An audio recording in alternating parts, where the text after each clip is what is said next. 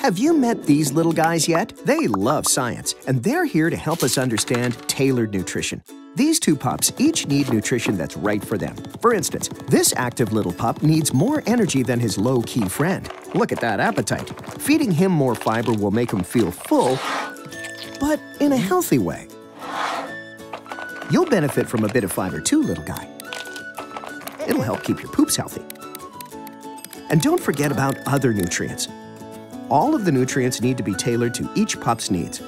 Remember, every pet is an individual who deserves a diet that fits them just right. Okay, run along, guys. Run along.